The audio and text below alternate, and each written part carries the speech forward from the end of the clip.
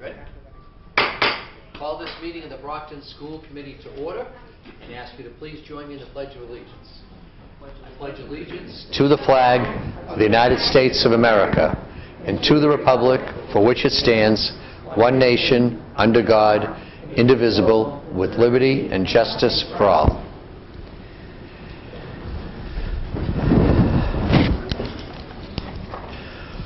So, no Ms. Nesralla, right? Okay. So we open each meeting with a hearing of visitors, an opportunity for anyone to come in front of the school committee, the mayor, and the superintendent, and speak for up to 3 minutes. Tonight we did not have anyone sign in for hearing of visitors.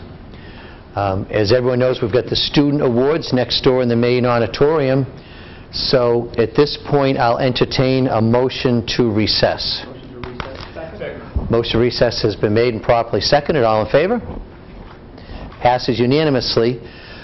We will, for people that are here from the public, we anticipate 45 minutes to an hour. We don't have an exact time, but my best guess is close to an hour. We'll be next door handing out awards. When the awards ceremony is done, we'll come back, come out of recess, and continue with the balance of tonight's school committee meeting. We had to open the meeting because of the open meeting law. We have to start the meeting on time. So at this point, having the motion pass unanimously, we are in recess. All right, good evening, everyone. It's great to have you all here with us tonight for awards night. To open tonight's ceremonies, I would like to ask everyone to please rise for the presentation of colors at Brockton High School JROTC.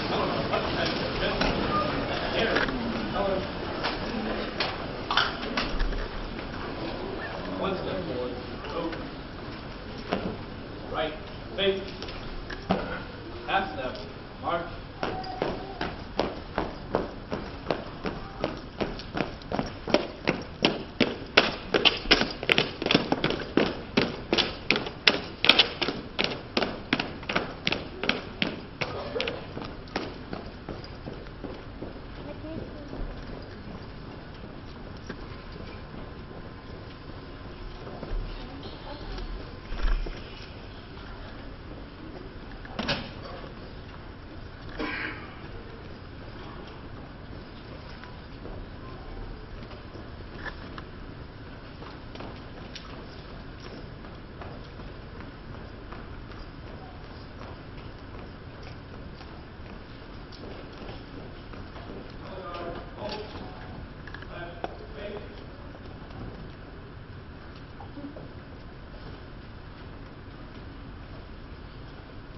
At this time, ladies and gentlemen, I'd like to ask you to join me in the Pledge of Allegiance.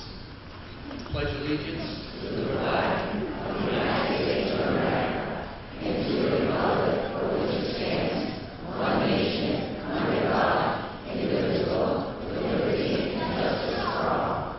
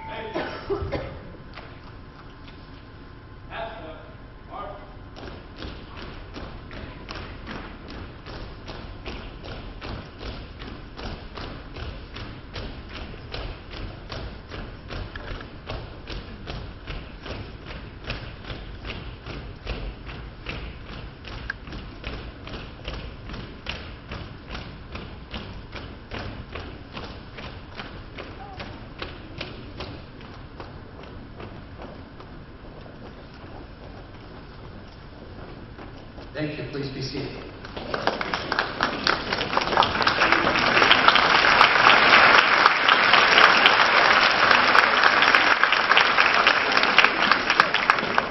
Well, good evening and welcome to Student Recognition. Absolutely one of my favorite events of the year. This is my 6th consecutive year participating in Student Recognition Night, and never gets stale. I think that I speak for all the members of the school committee and the superintendent when I say how incredibly proud we are of each and every young person in this room. And I think that it's really important to note that we have our students here this evening that are excelling in so many different areas. We have people here tonight that are excelling academically, athletically, artistically, and many of you in more than one of those categories. So it's an honor for me to be here and to congratulate each of the award recipients personally, and I look forward to a great evening. So at this time, I would like to introduce to you our Superintendent of Schools, Kathleen Smith.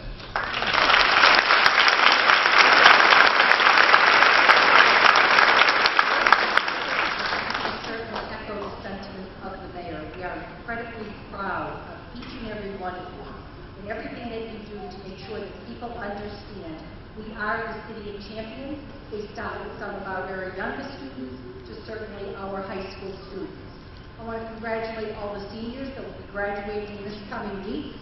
I had the opportunity to attend your proms are beautiful. I've had the opportunity to go to the Band Awards last night, the JROTC Dining Out Evening, and the Alumni Association just gave out their scholarships. This is why we are all here. As the mayor said, I can't thank enough the mayor, our school committee, who continues to make your education a priority. Your academics, on the sport fields, certainly on the stages, as the mayor said, your art awards, all of those things are important. And when you look around, we might face difficult budget times, but we make sure that you are supported in every way that we can. I also want to thank the parents, the family members that are out there this evening, because certainly we could not do this without your continued support of your children. They are a priority certainly to you and certainly to us. I also look out there and I see your teachers, the coordinators, our directors, the executive directors, our great administrative interns who I know are out there supporting this particular event and so many things in the district. So certainly a thank you to all of you. To our communications director, Jocelyn, we couldn't do this without you, putting this together with your team to make sure that this is a very special night for our students. So let me bring up, I think the first group of awards are going to be math and science. This is grades 6 through 8. I'd like to invite Joan Farrington, our coordinator of math and science, grades 6 to 8.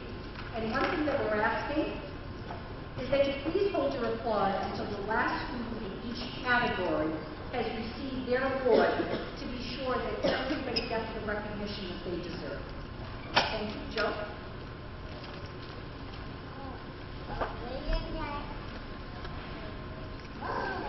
Thank you, Superintendent Smith, and thank you, school committee and Mayor Carpenter. We appreciate the opportunity to honor our students tonight.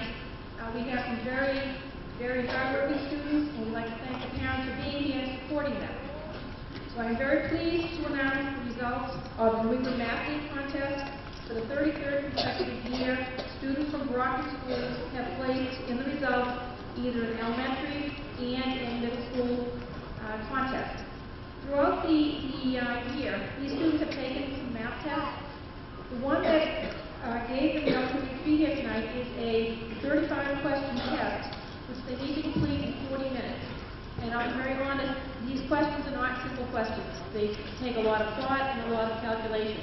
So for those people to be here tonight, they've done an excellent job. The first group we're going to talk about today is the group from Wolf Academy. This is the grade 8. They came in second place with a total score of 97 points. I'm going to call each of the students from Wolf up here now. Peter Stove-Moore, Pierre Arillis, Dale Quimby, Molly Sullivan, who I don't think will be here tonight, and Timothy Coulis, also unable to be here. The next group we're going to talk about tonight is the Ashfield School Group. This is the 8th grade group from the Ashfield. They came in 4th place this year with a total score of 90 points. The participants from Ashfield are Megan Steele, Jalen Bridges, who was unable to attend, Jared Viola, Jake Jerome, unable to be here, Kyle Morelos, not here as well. Thank you very much. The next group is the Fluke Academy as a grade 7 team as well. They came in 2nd place with a total score of 91 points. The group is led by Michael Purdall. Next, Samantha Gideon, Anthony Pham, Alexis Farmer, and Ronan Court.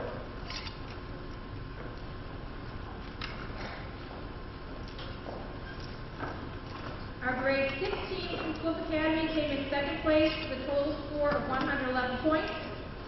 Members of that team are Brian Aruna, Grant Getz, Brayden Donovan, Omasefi, and Nabahari.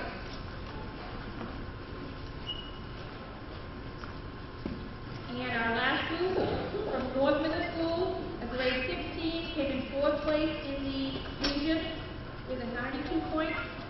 We have Josh Vega, Isaiah Selden, Gianni Luz Amato, Andre Cordero, Isaiah Jutia.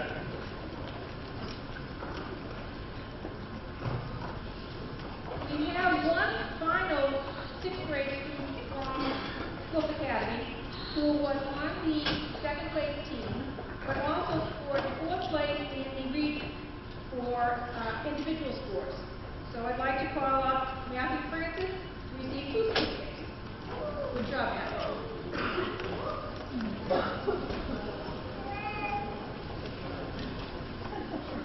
That concludes our math award.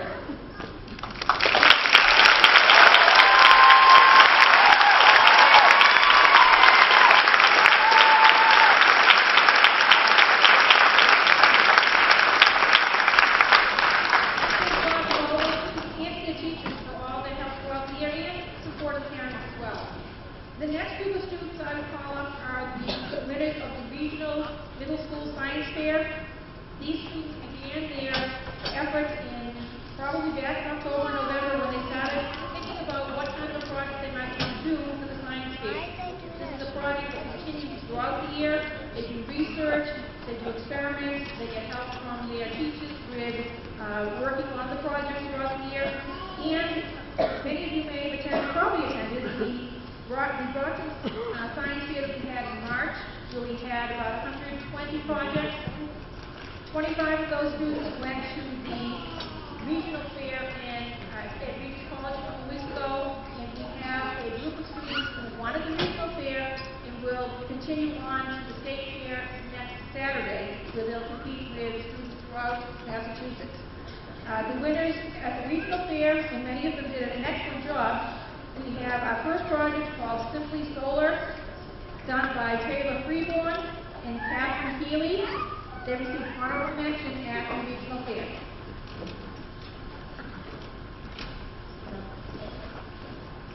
The next project, Soak It Up, also from Fluke, Haley Rick. Honorable mention as well. Next is Alexandra Hughes from Fluke Academy. Her project, Get the Brakes on Pollution, came in 3rd place at the regional fair.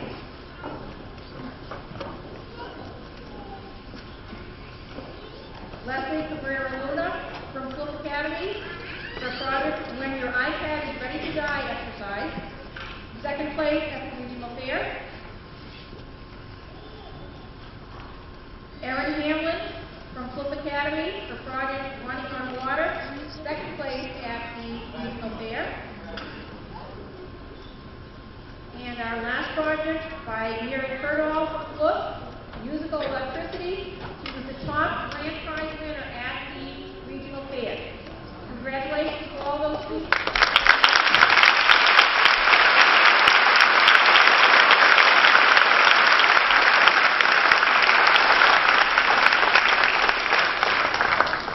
Now it's my privilege to introduce Dr. Ethan Cancel, who will present awards to students who achieved perfect scores on the MCAT test.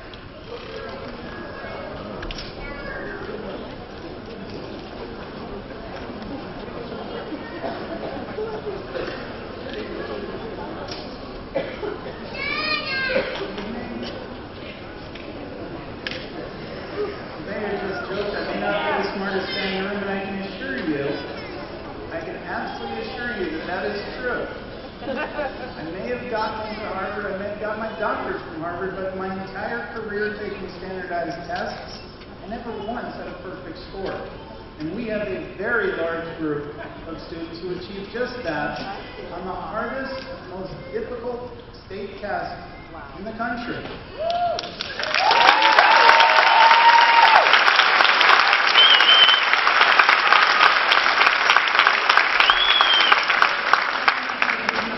Statistics that will help, get a sense of what an accomplishment you're witnessing tonight. Roughly 500,000 students who take the MCATs. Fewer than 0.7%, that's 0.7, that's less than 1% of the students score a perfect score in ELA, but 9 Brockton students did.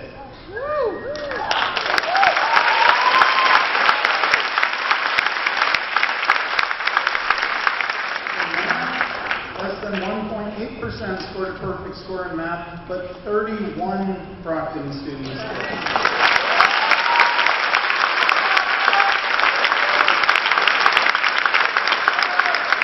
In science, this is a little crazy here. In science, only 1/3% scored a perfect score. We had 2 Brockton students, and by the way, they're both women. Women in science, it is a beautiful thing.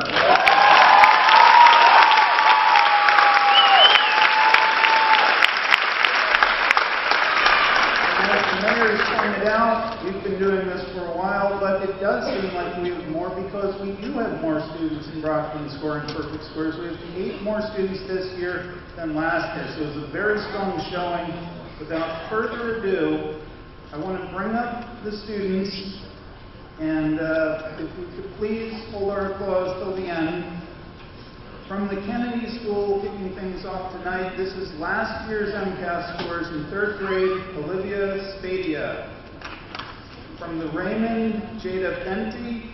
From South Middle, not here tonight, Denisa Mejia. From Flip Academy, Kedavon DeSedes. From Flip Academy, Anna McDonald. Also from Flip, Sienna Mashamiri. Also from Flip, Michaela Williamsford. And from Brockton High, Allie Jeremy. So that was the perfect ELA flyway.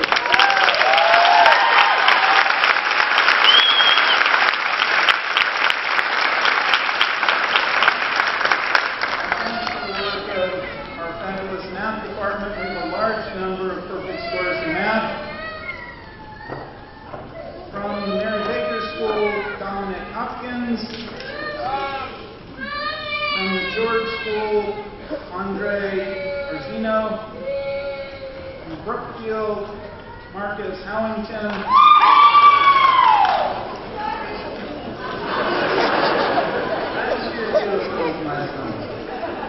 Alexandra Marino from Brookfield.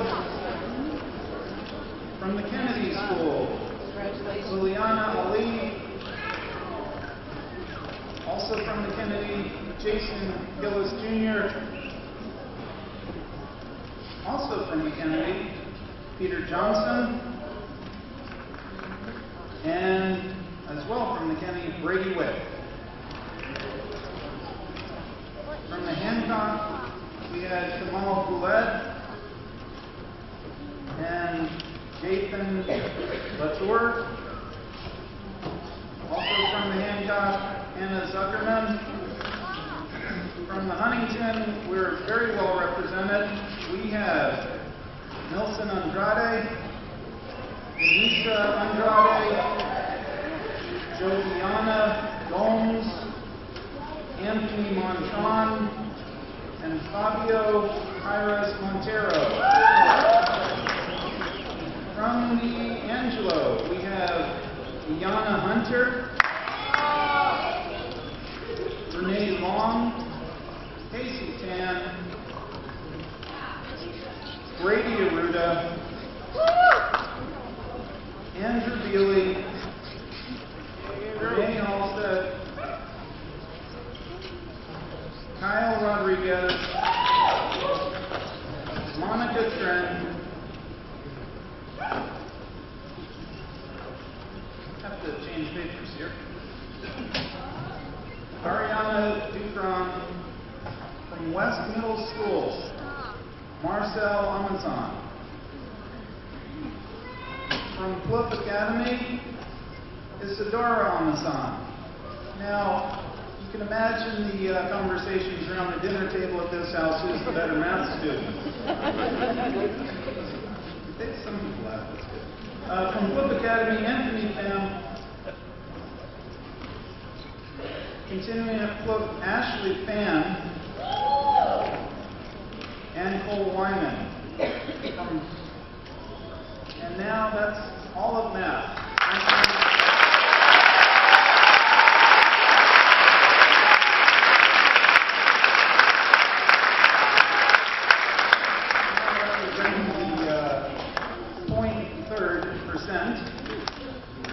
We have Nagisa Alexis, and Samantha Han.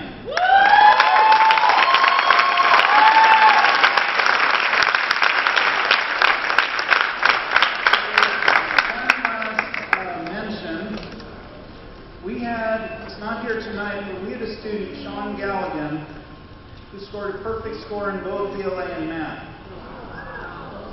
There were only, out of the half-million students who took it, only 841 accomplished this score. It's truly remarkable, and I have to thank all the parents, all the teachers, all the families that support our students. This is an amazing accomplishment. Really nice job.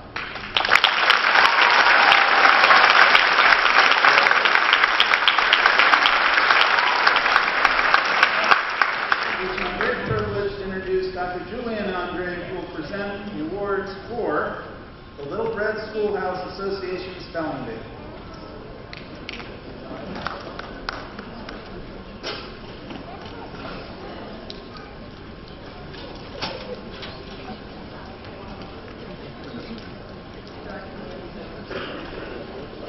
Good evening, everyone. Thank you for coming.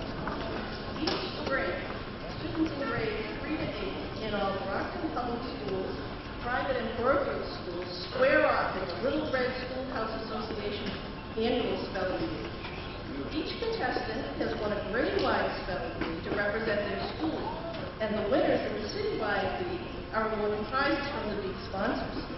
We are pleased with their excellent performance this year. I am happy to announce the first place winners of the elementary school spelling bee competition. Grade 3, first place from Trinity School, Enavon Anako. Grade 4, first place, Ali John Baptiste, Junior, Angelo School.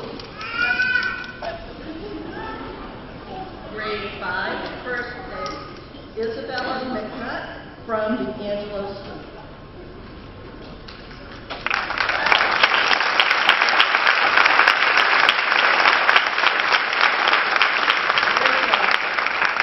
And now, if I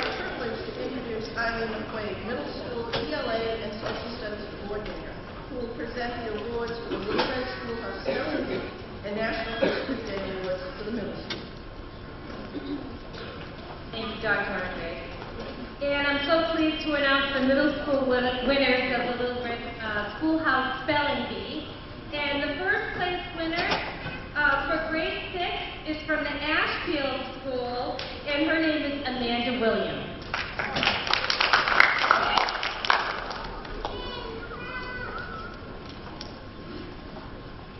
The first place winner of the citywide spelling bee for grade 7 was from the Raymond School this year, and that is Sean Leonard.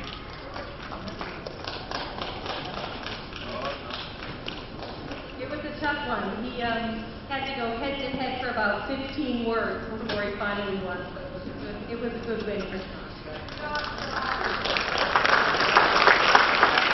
The first place winner of the citywide spelling bee for grade 8 was from North Middle School, and that is Jaden Bryan.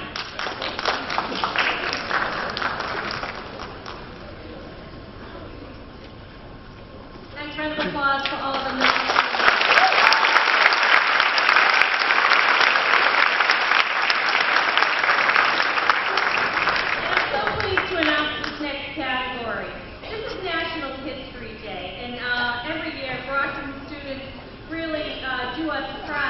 When they compete in this competition, and this year was no exception.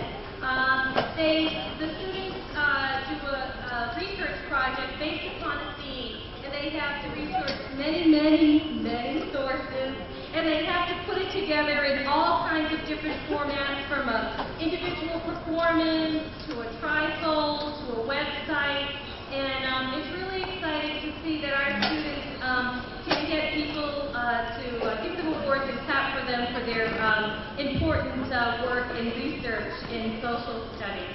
So I'd like to thank the teachers who participated in this, because it's really a long haul. It takes many months of hard work for our social studies teachers. I'd also like to thank Stacy Medina and Bill Zakowicz, who worked so hard to make the program such a great success this year. And we had so many winners from the middle school this year. We had 3 first place winners in 3 different categories this year. And I'd like to bring up the first one. From the Cook School, a first place winner for her project was Alexander Eunice. Alexander won for the junior individual documentary. For the junior group exhibit board, we have a student from a group, and it was first place goes to Lara Cardoso, Megan Orendahl.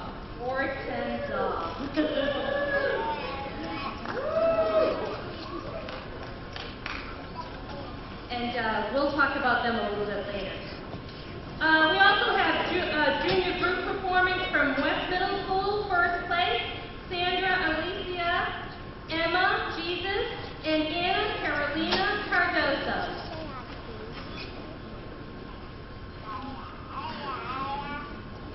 Brockton also had second place winners in 3 categories. For the junior individual performance from Fluke Academy, we have Elizabeth Muti.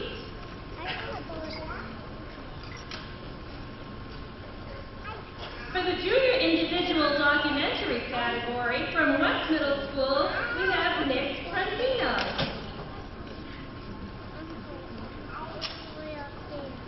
For the junior group performance, also from Fluke, we have second place that they won Shannon Petit-Frere, Sophia Vine, and Eva Petit-Frere.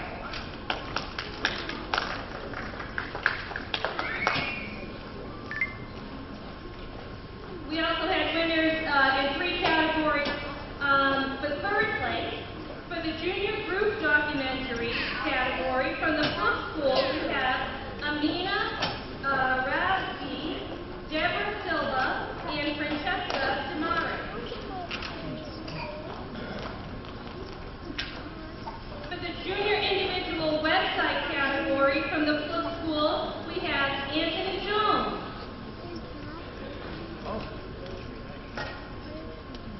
For the junior individual performance from West Middle School, we have Emily Porcelli.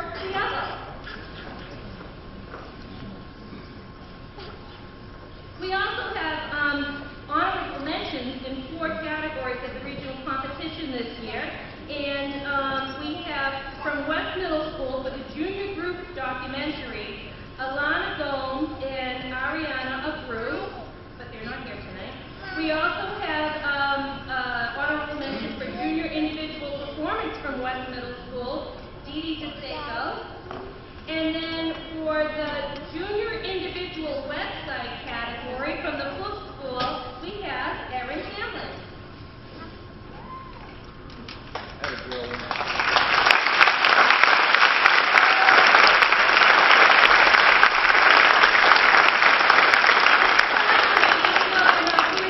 Honorable mention goes to Sky Montero and Sheila Doe. But I'm not talking about the National History Day students, winners in Brockton this year, because those are our winners from the regional contest, and we were really fortunate this year to have some students go on to the national contest. So what they're going to do is they're going to compete next week for 4 days in Washington, D.C. And this group, the junior group exhibit, first place, Megan Ortendal and Lara Cardoso. Their teacher is Matt Koala. And not only are they going to compete in D.C. at the national competition, but their trifle, their junior group exhibit, is going to be displayed at the Smithsonian Museum. So I think that's...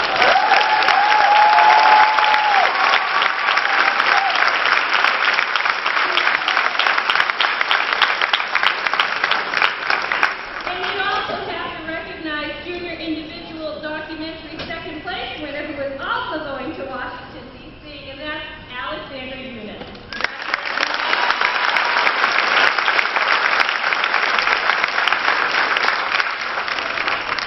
Both from the club, and Matt Koala is a great teacher, right? So, great job.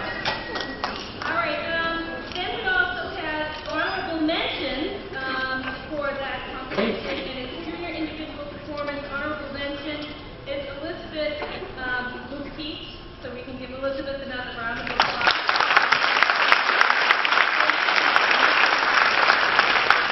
As the junior group performance, honorable mention for Shannon Petit Frere, Sophia Vines, and Shafa Petit Frere from West, so we can give them another round. And finally, junior group documentary, honorable mention at the national level is Emily Porciello. Congratulations to you.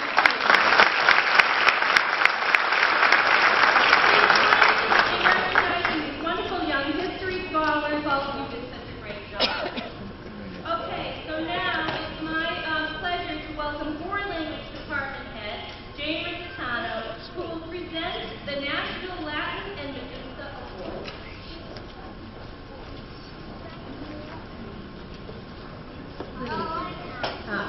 It's always such a pleasure to be here. Welcome, everybody. And I would like to just give you a little quick background on some of these awards.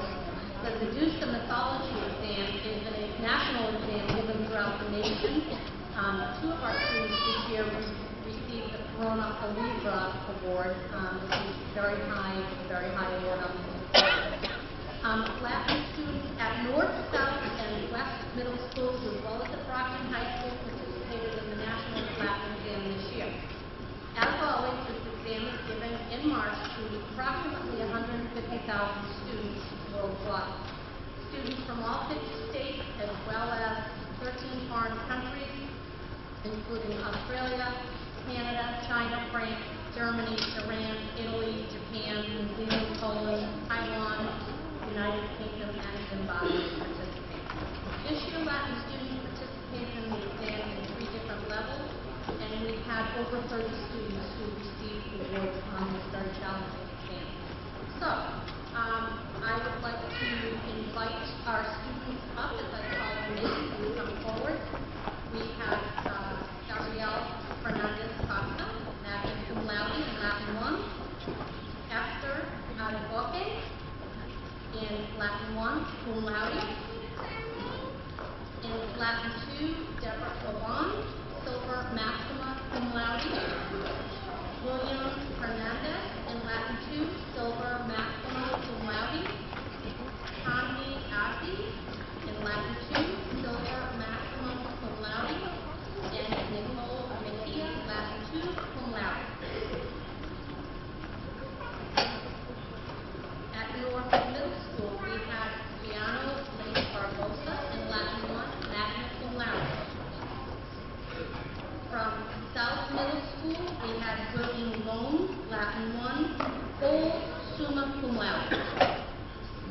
Joseph Pierre in Latin 1, gold, summa cum laude. Gabrielle Etienne, Latin 1, silver, maxima cum laude. J. Etienne, Latin 1, silver, maxima cum laude. Kelsey Willis, Latin 1, silver, maxima cum laude. Nathan Elchami, Latin 1, silver, maxima cum laude. Jennifer DeRosa, Latin 1, magna cum laude. Haley Jeffers, Latin 1, magna cum laude. Alexander Salgado, Latin 1, magna cum laude. Jason Guinancio, Latin 1, cum laude. Mantia Roncalli, Latin 1, cum laude. And Austin Babbitt, Latin 1, cum laude. From West Middle School, these students are all Latin 1 students as well. Audrey Rustandi, gold, summa cum laude. Benson Van, silver, maxima cum laude.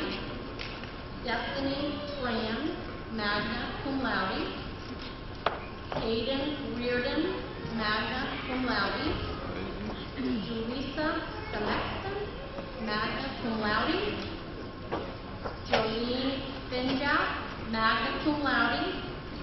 Sabrina Herr, magna cum laude. Michaela Dos Santos, magna cum laude. Madison Noon, magna cum laude.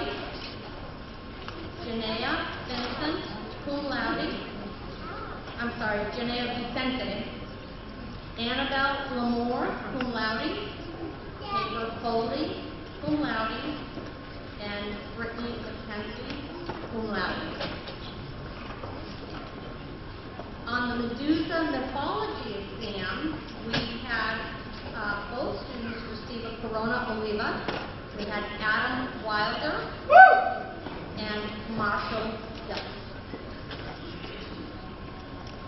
So we're very proud of you all. Congratulations.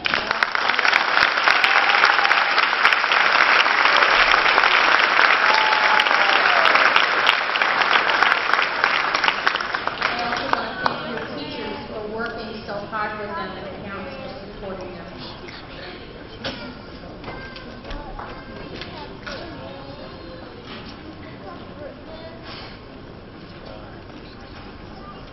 Good evening, I'm Michelle Connor, Social Science Department Head at Brockton High School.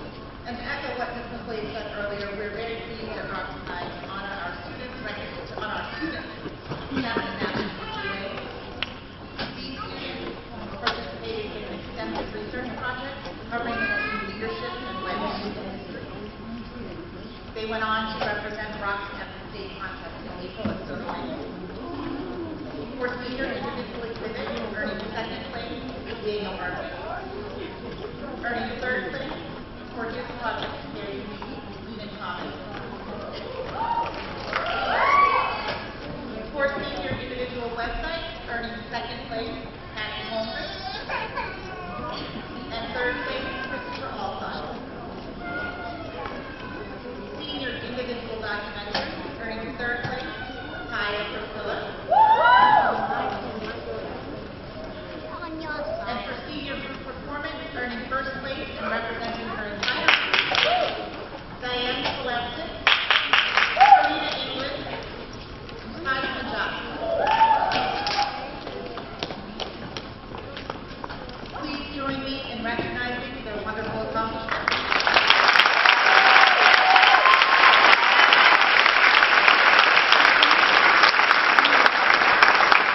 Now I give the music director, the maestro, Vincent Macrina, who will present the All-State Music Festival.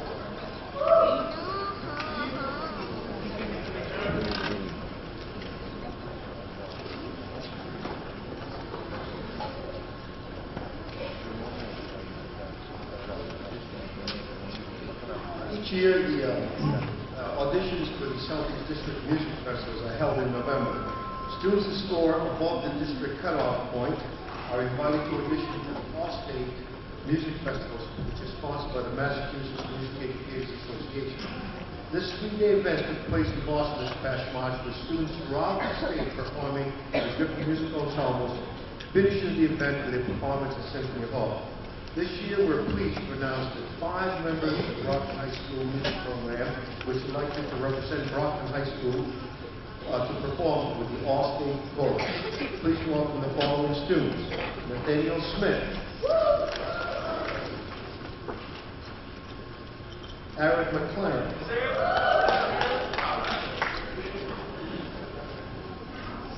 Brian Vesquez, Macaulay Bursey, and Michelle Garcia. And now we'll introduce the Director of Art Program, Sarah Richards.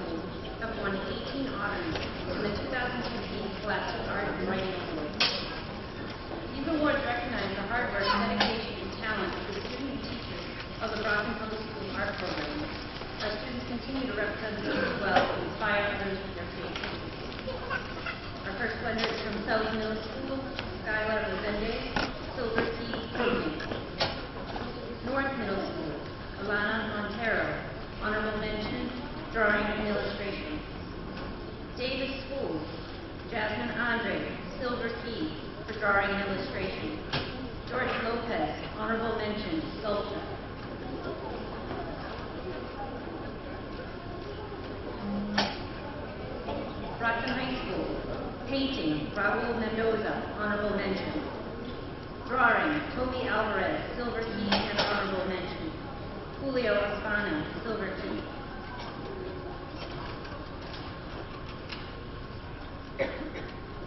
Lucy Augusta, honorable mention.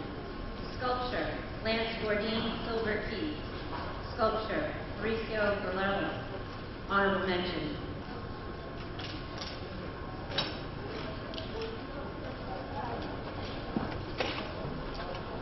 Photography, Rashmi Agai. She won a gold key and a national silver key in photography. Haley Souza, gold key, honorable mention.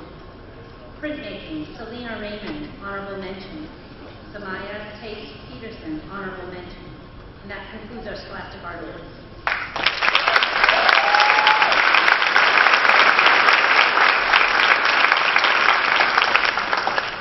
Brockton High School Drama Club. This year, 124 high schools competed at the preliminary level of the New England Drama Festival.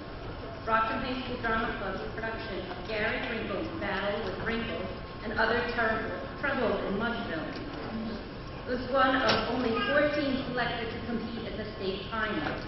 The cast and crew won accolades at all 3 levels of competition. This group of students worked hard to put together a wonderful show, and they made us very proud. This is the 3rd year in a row that the Drama Club has gone to the state finals. We couldn't be prouder of them.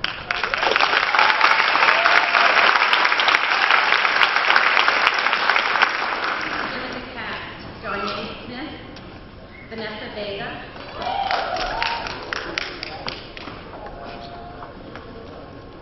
Anthony Cassandra,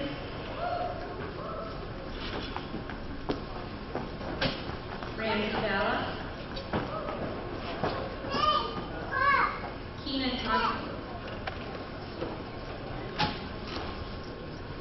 Gina Shea, Jean Shea, I'm so sorry, Michaela Serrano Moore, Brian Vasquez, Bradley Lambert, Taylor Lambray, Cameron Harris, Divine Baker, Alana Boucher, Shanae Jocelyn, Alexis Tuckduck,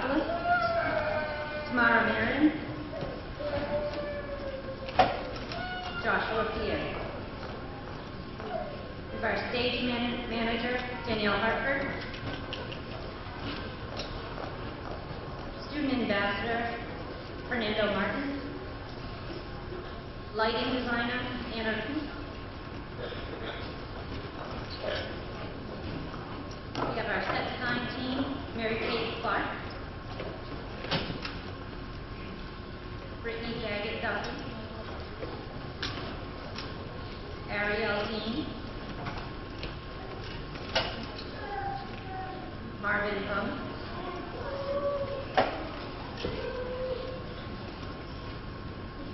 Set execution and tech crew, Adriana Alicia.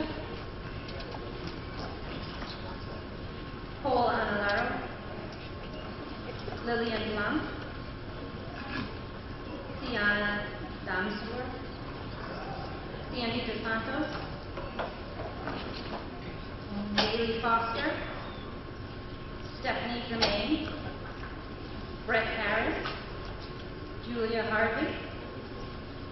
Nick Lopes. Kimberly Jose. Brooke Reynolds.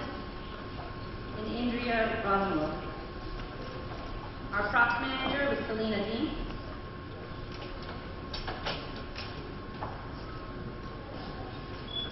Wardrobe and makeup design, Amy Dunn. Aisha Gulam. Maya McKinnon. Ashley Khan. Courtney Sullivan. Rolanda Theodore. Ashley Sutton. And Devin Colbert.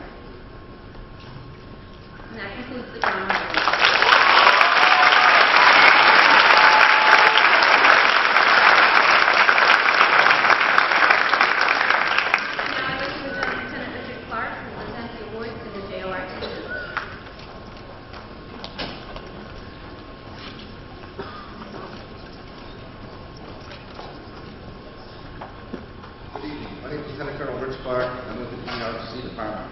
Tonight, we're pleased to recognize our top 4 cadets who have recently been selected as cadet leaders for the Junior RTC program for the remainder of this year and next. Junior RTC is a character leadership development program. It differs from most other programs in the sense that the cadet involvement is critical to its success. As such, our cadets are continually presented leadership opportunities in which they can develop their interpersonal, problem-solving, decision-making, and communicative skills, while simultaneously learning something about their own character. As the key leaders, these will be given the unique opportunity of leading and managing the program's administrative, operational, and logistical actions necessary to support school and community events. So without further ado, the ranks, positions, and names are as follows. Cadet Lieutenant Colonel, Battalion Commander, Sally Montero.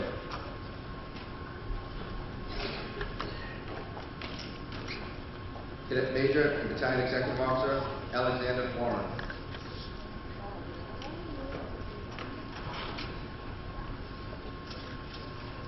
Cadet Major and Battalion Operations Officer, Zachary McIntosh.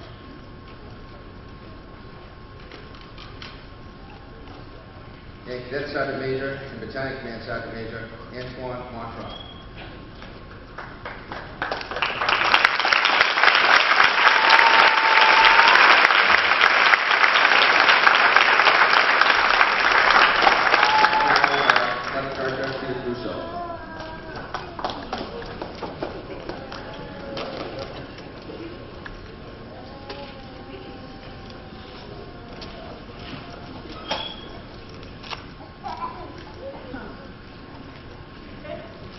Good evening, ladies and gentlemen.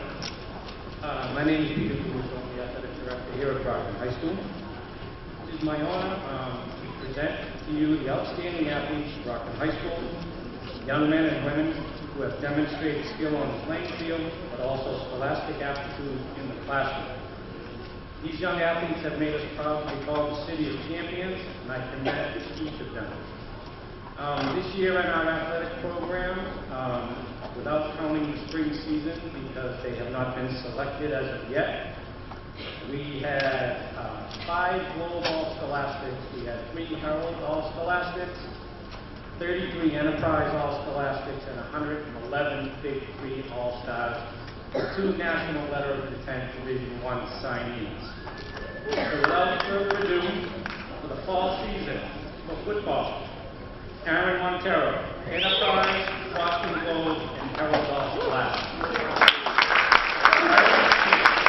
Enterprise All-Scholastic and Boston Globe All-Scholastic. Marcus Bullitt, Enterprise All-Scholastic. Boys Soccer, Louis Pinto, Enterprise All-Scholastic. Girls Soccer, Jennifer Caruso, Enterprise All-Scholastic. Ariana Sylvia. I'll wait, Ari, I'll wait.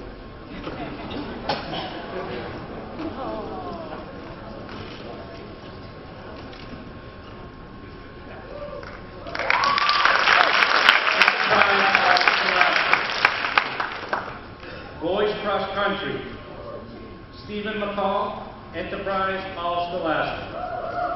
Christopher McCaffrey, Enterprise All-Scholastic.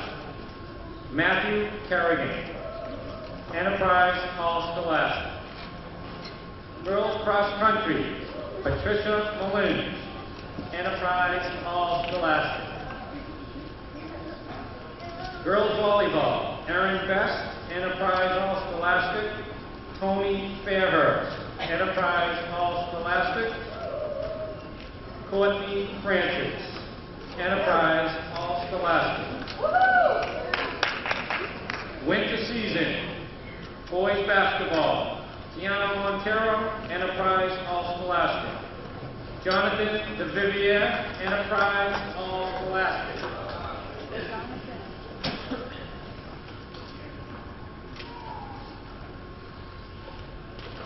Garrison DeVivier, Enterprise All-Scholastic. Amari Appleberry, Enterprise All-Scholastic. Ice hockey, Justin Allen, Enterprise All-Scholastic.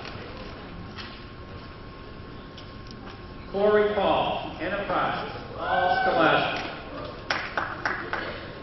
Boys indoor track, Jonathan DeRulis, Enterprise All-Scholastic, Boston Globe All-Scholastic, Boston Herald All-Scholastic, and New England Champions.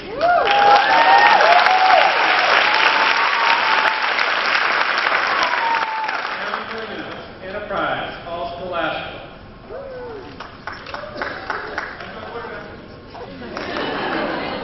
Girls volleyball.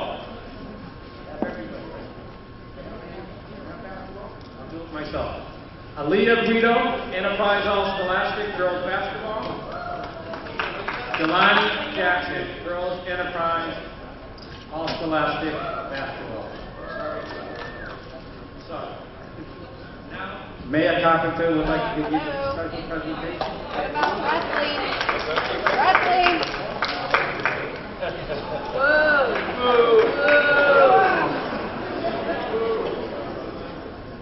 All right.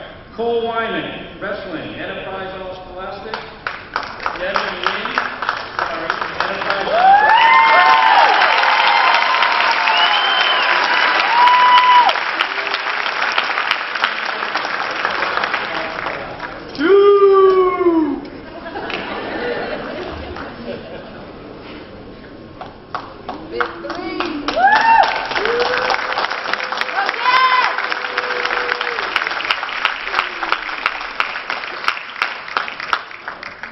One additional athletic award that I would like to present personally. Last summer, we, for the first time in a long time, we brought back our playground recreational programs in the summertime for the younger kids ages 7 to 12 at 5 different playgrounds around the city. And as part of that program, I reached out to the girls tennis team, Coach Benito, to see if they could help us out running some tennis clinics for us at the new tennis courts outside the Gilmore School. And so these young women came in, did a great job for us with the younger kids, and offered free tennis instructions to young people from the city of Brockton at the Gilmore School playground. So I wanted to issue a citation from the city of Brockton to the Brockton High girls tennis team in recognition of their spirit of volunteerism. They taught the game in which they excelled to those who were eager to learn. For that, the city is grateful. You are living proof that winning does not always happen on the court. The most important victories are those that take place in the community. Therefore, it gives me great pleasure to present this citation as a symbol of our appreciation. This citation is duly signed by myself, the Mayor of the City of Brockton, on this day, the 2nd of June. I'd like to invite up to receive the award, along with Coach Benito, Dominique Tran, Hallie Jeremy, and Ruby Patel.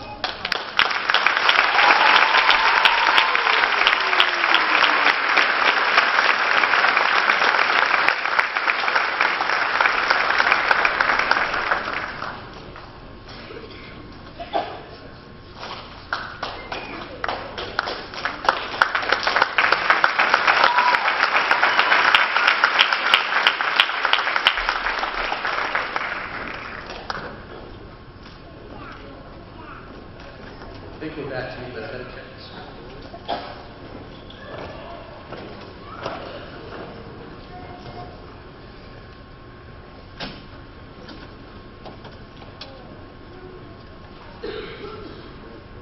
Okay, that concludes the awards portion of the program. I would like to again personally congratulate each and every student who was recognized for their outstanding achievement tonight. And for the few of you that may be interested in the school committee meeting, that will be reconvening shortly in the little theater. To everyone else, congratulations to the families, the students. Have a great evening and enjoy the rest of the school year.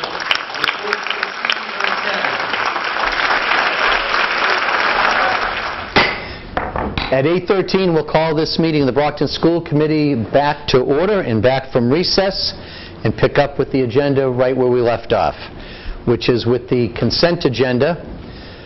For those that aren't familiar, the consent agenda is a mechanism in which the school committee can handle multiple pieces of routine business as one block to keep the meeting moving along. However, any individual school committee member may request that an item in the consent agenda be removed for individual consideration. So at this time, I'll ask if there are any members of the committee that would like to remove an item from the consent agenda. Hearing and seeing no one, I'll entertain a motion. Motion's been made, seconded by Mr. Jordan, to approve the consent agenda in its entirety. All in favor? Opposed? Approved unanimously. So at this point, it's my pleasure to turn the meeting over to the Superintendent of Schools for the report on learning and teaching. Thank you, Mr. Mayor. And I want to thank everybody out there, again, that supported this event this evening. Not just this event, this time of year is wonderful to see the scholarships, the academics, all of what we just saw on that stage is really what makes Brockton great. And I thank everybody out there that continues to support our students. And saying that, I'd like to turn this over to our student representative, and I'm sure she'll be able to tell us all of the wonderful things leading up to graduation coming this Saturday. Jess? I'd actually like to start by mentioning last Thursday, it was Brockton High School's senior breakfast and prom, and everyone said the breakfast was delicious, and that it was just great being able to share all the memories that they had shared with their classmates throughout the year with the administrators. And they said prom was very classy, and they had a wonderful time. So thank you to all our chaperones and everyone who attended. Tomorrow night is the music department's last concert of the year. It's our Pops concert, so don't miss it tomorrow night at 7 p.m. in the auditorium. It's going to be fabulous, and there will be a flying chicken. So you have to come. You have to be there. And this Saturday is Brockton High School's graduation. It begins at 2 p.m. at Marciano Stadium. So you should come and support all of our seniors who will be graduating. Congratulations to all of you. We're all very proud at Brockton High School. And book awards for the class of 2016 are Monday, June 8th. And also on Mondays is Science MCAST and June 9th, Tuesday. So to everyone taking MCAS, it's a science MCAS. Don't forget to get a really good night's sleep and a great breakfast in the morning. So good luck to everyone taking MCAS, and that's what's happening here at Brockton High. With all of the wonderful things happening, you see that academics continue at our schools, testing, exams, and school continues even after this Saturday. Again, we are looking at 2 meeting dates for the summer for our school committee meetings. We're recommending July 21st. A number of us are away the second week in July when we normally would have had it at the superintendent conference, and that's, I think, the 13th of July through the 18th. So we're recommending July 21st, Tuesday, and also August 18th for our meeting in August. That'll be when the principals return that week. Also, the calendar, we're at a point where the Brockton Education Association does have a meeting this Thursday to ratify the contract. There is language in there that does affect our calendar. But looking at the calendar for the first reading this evening, we have already talked about, just get this open. School beginning on the teachers reporting on September 1st. The students' first day will be on Wednesday, September 2nd. And looking at the calendar, with 5 snow days built in, we would end school this year on June 22nd. If we did not need to use those snow days, taking 5 days off, our last day of school would be June 15th. And I think looking ahead at what has happened the past couple of winters, we have done certainly, I think, an excellent job this year. Again, it's amazing that we're getting out this year on the 26th of June, a half a day. So you do have some days built in, and I want to remind everybody that the last day that we could attend school would be on the 30th of June. Can you clarify, you're talking about the 15, 16 I am. calendar? Because I have teachers reporting September 1st. I'm sorry, teachers report September 1st, the students report September 2nd. Okay, thank you. Yeah, Tuesday, September 1st, the teachers are reporting. So any questions on the calendar at this point? I do want to also remind everybody that as we go forward, one of the things that I'm looking at this summer is professional development days. So we will do our supplemental calendar that will build in our half-day schedules, and some of that will include some additional professional development days for our staff for this coming year. And I also want to bring to your attention a couple of things. First of all, I want to thank the mayor, and we of course have had, again, what else can happen, but we had a water main break, and just thinking of all of the different departments that came together to make sure that our children were in school, that they were able to remain and focus on academics for the day. I want to thank the parents.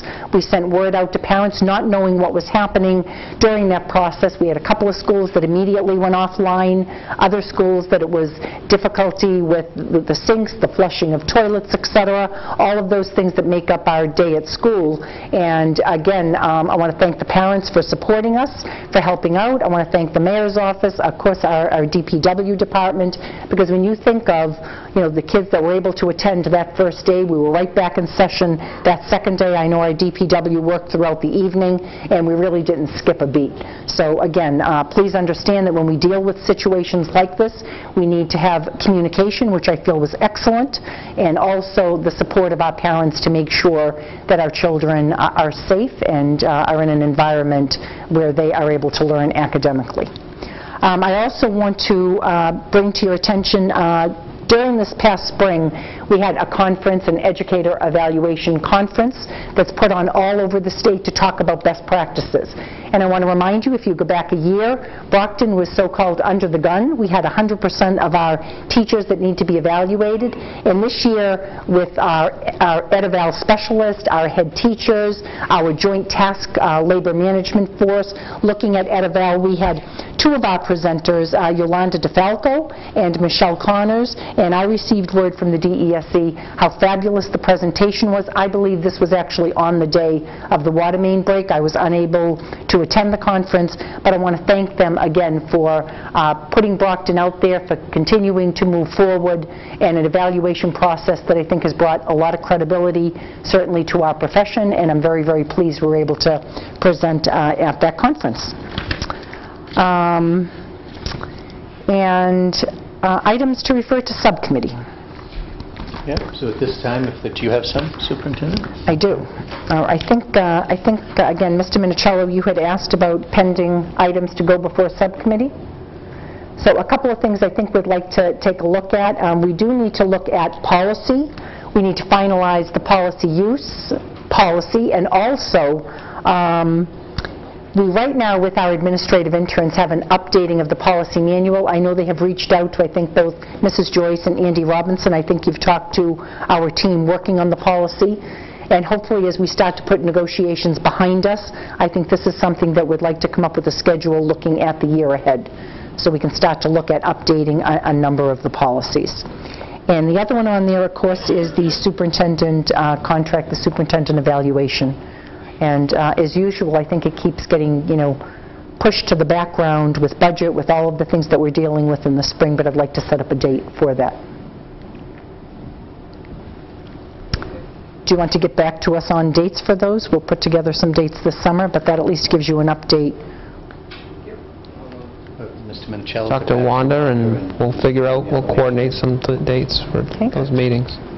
Good. Do you want them on a Sunday? Is that when you'd like them? Yeah. A Sunday afternoon, if you can. Tom. Not anymore. How about 4th of July? How's that? Don't tempt me. I'm sure. Under unfinished business? Well, any members of the school committee that have an item that they would like to refer to subcommittee? No? Okay.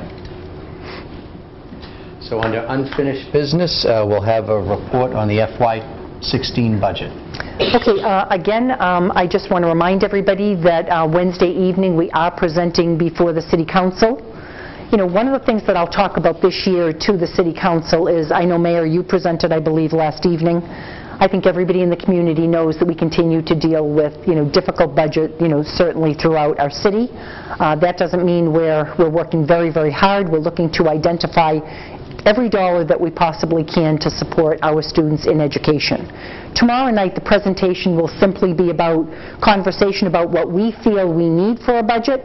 I'm going to spend quite a bit of time talking about Chapter 70, talking about the commission and the task force to look at Chapter 70, and making sure the council and the public understand that going forward there are a number of things that certainly affect an urban district's budget. So I plan to talk to the City Council about that, and also tomorrow evening, one of the things that I think we have talked about as a school committee, and I think it's very, very important as we go forward, is to start to look back at actually certainly before 1993. But when you talk about the McDuffie case that came up through the court system and talked about equity in educating our urban students, we are absolutely seeing an eroding of services. Whether it's grants that were entitlement for urban districts are now competitive. Whether it's looking at, again, Chapter 70 and how we evaluate English language learners and support, how we evaluate high poverty, how we evaluate, again, homeless students that we continue to support. And I keep saying that nobody does it better. But again, we're a large urban center, and we need to make sure that we give our students a fighting chance. So I will be talking to the City Council about support this summer. I know, Mayor, you and I have spoken about this, and certainly the school committee is to invite a representative from the City Council, our school committee, to start to talk about where we go from here. Because I do believe that other urban districts will join us, and I think it's time to really take a look at how we're supporting urban education. We can't continue to go down this line. It has been a very difficult budget the past couple of years. We have done a good job this year of trying to prioritize, bring back some programs. And one of the things when we left our Finance Committee meeting last week, and we do have a subcommittee meeting coming up on June 9th, is we had a couple of decisions to make around school adjustment counselors and how they would be utilized depending on the numbers that we brought back. So we're working on that. We will present that on the 9th. And we will continue to look at, if you look at the number of layoffs, we have identified with our certified staff 173 layoffs. I believe, again, we have to look at a few numbers next Tuesday, but we pretty much have it down to, at this point, 125. So as we continue to look at other funding that becomes available, certainly when I say other funding, we're talking about our own efficiencies as we continue to look at our budget. So the 165 million, 165.6 there was point... Yeah, .033. .033. Basically 165. That's what we will present to the City Council on Wednesday evening. Questions, discussion? Mr. Minichiello? The results of the new look, so to speak, at the Chapter 70 formula. When is that supposed to be, that process complete? Does Mr. Petronio have a better handle on that? Or? I think it's supposed to be later this summer.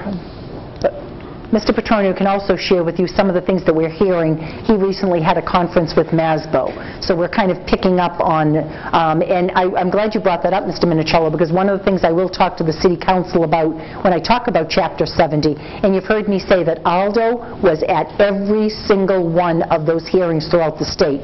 Didn't matter if it was in Weston, Mass. I believe he went up there on the Friday night to make sure he could be there early on that Saturday morning. He and I traveled to the Cape. We made sure that we were heard at every one of those meetings, and a lot of the same themes, but we made sure every time we were able to talk about what we need to run an urban district. About a week or so ago, I was at the State School Business Officers Conference down in Cape Cod, and both there was Secretary Pizer and Alice Peisch, who's on the Chapter 70 committee. She's a state rep. She chaired it with Senator Chang Diaz, and they're the ones that listen to all the different school business officers and superintendents across the state. What they said was that in the summer, at some point, they'll make a recommendation to the Department of Ed as to what they feel the new formula should be shaped towards, and then at some point after that, they'll go back and develop the actual formula. But she did lead, I asked some questions, one of which that was, I thought, very primary for us was we had asked to move the October 1st date to mid-year. And part of the reasoning behind that is you have schools that kind of, take our students but then send them back. And they're less likely to send them back if they've had them for half a year. Plus, we also have a growth of a couple hundred students over the course of the year. We could pick up some of that.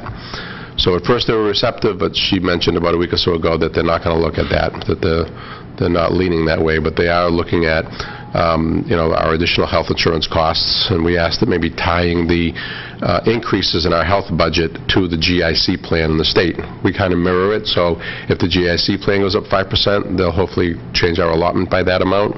As you know, the past year was about a 1.4% inflation factor. Last year was a 0.86% inflation factor. And again, at these hearings, I argued that you can't justify that factor when 85% of our budget is personal services, and a big part of that is health insurance. So they're looking at that just for that piece of the formula, though. The rest, they want to base it off of just an aggregate state figure as far as increases across all state or municipal business. So that's a much lower figure. They're looking at doing something for ELL and something for special education, but they really indicated they're not going to do much for poverty. They think that that's already pretty much represented well in the system, but the biggest argument you saw across the state was poverty, that the districts that showed up and came up to the microphone were the districts that had high poverty levels. And what they were asking for was the funding to take these children who have more than just a learning disability because of their background and do something for them, but it doesn't appear they're going to do much for that. Very slight increase, but I don't think it's going to be adequate. That's my prediction. So I think that what we need to do is we need to see what the end result's going to be, but my feeling is that we need to take steps to bring some sort of a relook through the courts on this thing, because if Mr. Petronio is accurate, which I know he always is, our needs are still not going to be met. And like you said, the needs of our students increase. The issues that the city and like cities that we all deal with, aren't getting easier. It's more involved, and with respect to the mandates that are on us, with respect to the level of performance that the state expects and the progress they expect us to make, the AYP, we're going to need to you know, you get what you pay for, and if you're not willing to pay for it, you know, they're going to point the finger at districts like Brockton and other urbans and criticize. Well, I think it's time that we make them put their money where their mouth is, you know. So, I mean, we'll see what the end result is, but I have a funny feeling, I don't have a funny feeling, I have a feeling that we're going in, you know, direction of litigation once again, so. And when you look at some of the writing on the wall, I was at an event at Bridgewater State University, actually during the winter, and it was interesting. There were a couple of state representatives there and a state senator, not our representatives, a state senator. And Armando Vieira, who is a teacher at the high school and has worked in a number of our programs in the summer, the CEL program, the SEAT program that support our bilingual youngsters, in providing additional time for them to learn. These were all part and parcel of our programs in Brockton, along with our academic support programs for all our students. We're watching, again, which is why I'm going to tell you the word erode is going to be out there. And what was interesting about Armando is he basically said to them, we developed our own curriculum. We actually saw gains academically. You know, this was a program that was working. Why would you cut something like this? There were really no good answers. So we know how to educate our students. Many times they need a little bit of additional time. Last night I met with over 100 bilingual parents speaking many different languages. It was their PAC meeting. And you know, these are the things that they want for their children. They want that additional support, that homework help, that academic support, those extracurricular activities. They want parents to be supported with instruction in the English language so that they can continue to support our students. So these are things that make urban districts very unique. And it isn't that we don't do it well, and why you would cut those kinds of programs that are starting to show results. We're seeing this across the board. And I do feel it's an attack on urban education. It's a very different, you know, kind of student many times that comes through our doors. So again, I think the time is right. As far as the Chapter 70, we're not sure when we'll actually get the final report. But I think it's incumbent upon us this summer to really take a look at where we're headed and to be prepared. Any further discussion on the budget or Chapter 70? Ozzy? It kind of was included, but we've gotten 3-year grants and national grants to come in, and then at the end of 3 years we're expected to pick up their cost. And it's just not there. We don't have it, and yet it is a mandate. That's some of that unpaid mandate, I assume that Tom was talking about too, that should be included with this. So we'll look forward to continuing that conversation, but I know the superintendent and I have discussed it several times along with some of the school committee members, and you know, I'm not optimistic at all as how we're going to do out with the look at Chapter 70. When I go to Mass municipal meetings, there are more communities there lobbying against us than for us. There are more suburbs who feel as though the cities are getting too much money and they don't get enough. So it's not that we're just trying to get what we think is justified in an increase. I think we're fighting to hold on to what we have because there's political pressure from the suburbs, and they have more representatives than we do, to tweak the formula back the other way that would take away from the city. So I'm in complete agreement with the superintendent that I think the time has come that we do need to file a lawsuit on behalf of one of our students. And it's a long time consuming process, but I think at least puts them on notice, and you know, perhaps that might affect some change, or at least we've got to get that time clock running, because if it's going to take several years to get a decision on a suit, then I think, you know, time is of the essence. So I know we still need to have some additional conversations amongst the school committee and the city council. And I don't want to speak for the superintendent, but I think we're pretty much in agreement on this, that you know, our job is to fight for our kids. And there's no question right now at the state level that they are not giving us a sufficient adjustment for English language learners. They're not giving us a sufficient adjustment for the percentage of low-income students we have.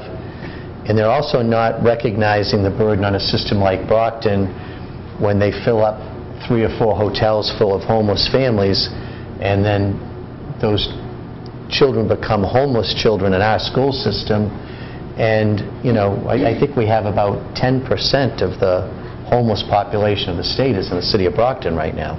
So if the state is going to locate everyone here, then we ought to be getting some assistance to help pay for the cost of those students who are also very expensive to educate. And I think, you know, to be clear, you know, as a school system, you know, we welcome those children with open arms, just like we have many other groups of children, but we still need the money to pay for the education. And if the state's going to choose to have us, I think we have, what, approximately 500 students in the system right now? That would be A little over 500 students in our system that are categorized as homeless. You know, how many do you think they have in Easton? You know, how many do you think they have in Wellesley? Not very many. And so a very high percentage of those kids bring some real additional needs with them. They're behind, they're poor, some are not speaking English, they may have trauma going on in their life. I mean, there's a lot of stuff going on with those kids, and we take on that challenge, but it's an expensive challenge. And if the state's going to put us in that position, they ought to be helping us pay the bill. So I don't mean to sound too negative, but, you know, we just look at these cycles the past couple of years, and, you know, even this year when we were able to send over from local funding, state and local funding, about $5 million more than we did last year. But the problem is, when I sit down with the superintendent and the school committee, the cost of doing business went up 10. So, you know, it's a structural deficit that's built in each year, and it's happened for several years in a row now. So we're getting some more money each year, and we're able to send over more money each year, but yet the gap is going the wrong way, because each year the increase that we get in school aid does not cover the increased costs each year between rising enrollments and all the other factors that I mentioned. You know, I was hopeful when they were considering pushing the date back for in terms of determining our enrollment for the year. That would have been a huge benefit to Brockton, because we have students coming in all year long, and we do have some of the other schools sending us back students after October 1st. So they send a student back to us after October 1st. We educate the student, they keep the money for the year. So we really do have some issues to address here, and so while we're continuing to do the best we can with this year's budget, I do think it's time for us to also look at the longer view and realize that, you know, we didn't get equitable funding last time until the courts were involved. And I think it's becoming pretty apparent to me again that we're not going to get equitable funding again until we get the courts involved. And so, you know, let's get started. Good.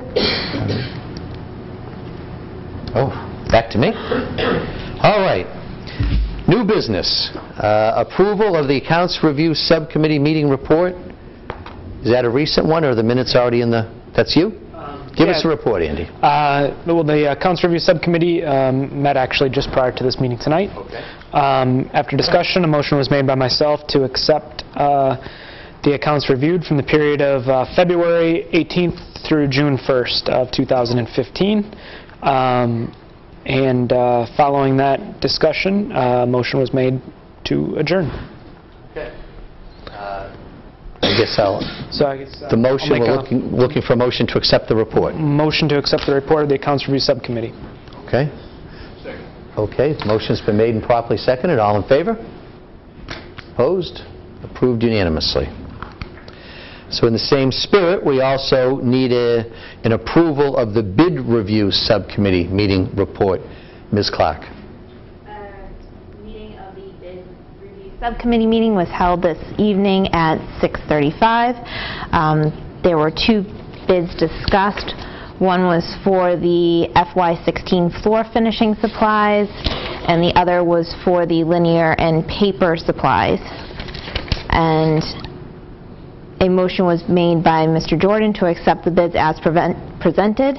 Ms. Sullivan accepted, and then a motion was made to adjourn, and the meeting was adjourned at 6:44 p.m. I don't think we need any action on the items. We just need to vote to accept the report. I believe. Tom, that sound right to you? Yep. Motion's been made and properly seconded to accept the report. All in favor? Opposed? Okay. Thank you. Approved unanimously. And then we have, not in your books, but on a separate sheet, did not make the press in time to get into the booklet, but we do have a request for participation in the National History Day contest from Plouffe Academy. Do you want to bring them up to talk, or you just want to do it? Principal Nasrallah is Mr. there? Nasrallah, would you like to come up and give us a brief overview of this very exciting news? It's somewhat a continuation of our awards recognition next door.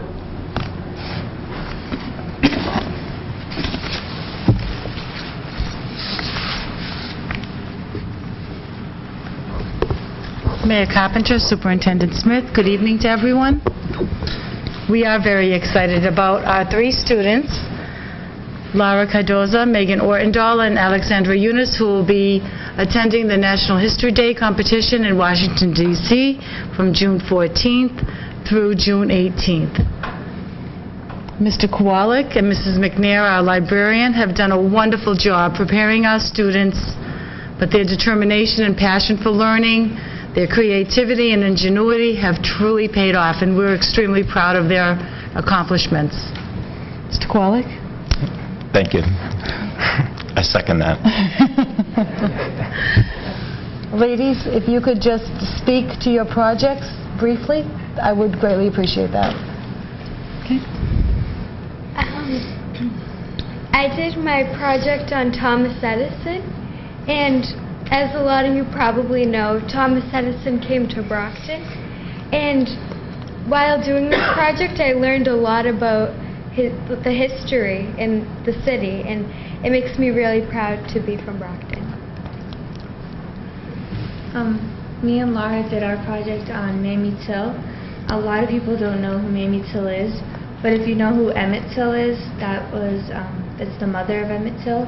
Emmett Till got murdered in 1955 because he flirted with a white woman. So when he got murdered, his mother, instead of going around telling people, trying to make them feel bad for her, she went around and helped other children out, like to get scholarships or help them into school and tell them the story of it so that they could get motivated. We just think that it's really important to tell her story because she was a really inspiring woman, and not many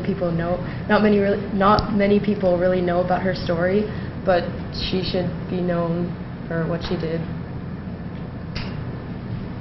Sounds like 2 great projects. The competition itself will take place at the University of Maryland. Megan and Laura will already be down in Washington. They will be traveling with our group from June 12th through the 14th. Their parents will meet them on the 14th, and there'll be a safe transfer from the school to the parents. Alexandra will be traveling down to Washington with her family. Their parents will act as chaperones throughout. And once again, I would like to commend Megan and Laura because their project will be on display at the American History Museum for the Smithsonian Museums. We're very, very proud of all 3 young ladies.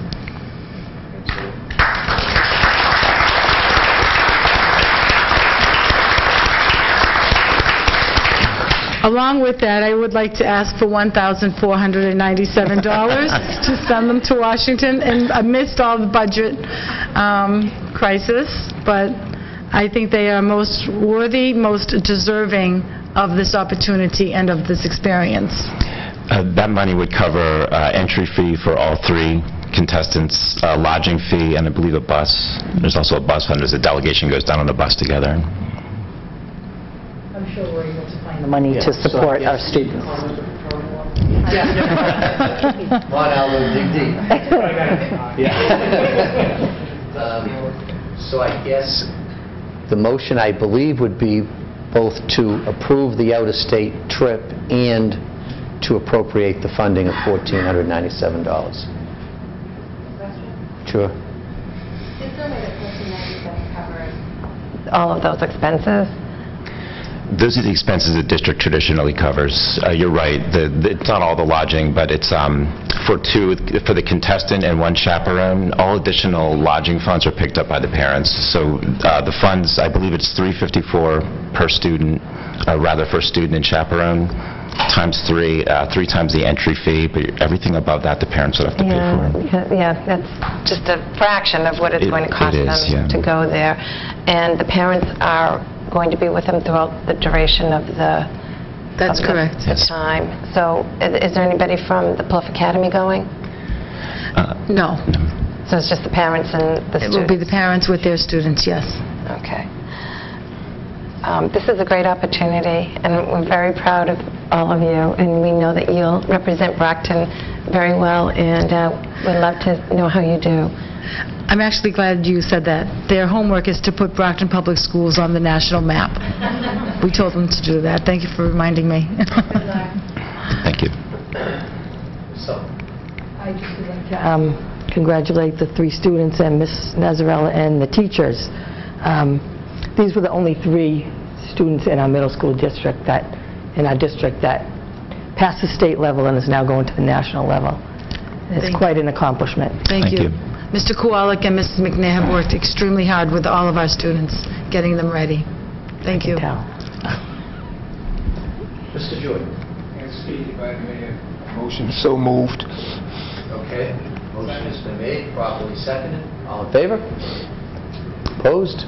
Approved unanimously. On behalf of the committee and the city, we wish you the best. We're all rooting for you, and we're exceptionally proud of you. Thank you. Thank you. Parents stand up, for the parents out there that will be accompanying their students. Could you stand up, Yeah, there we go. Let's have the parents. Congratulations.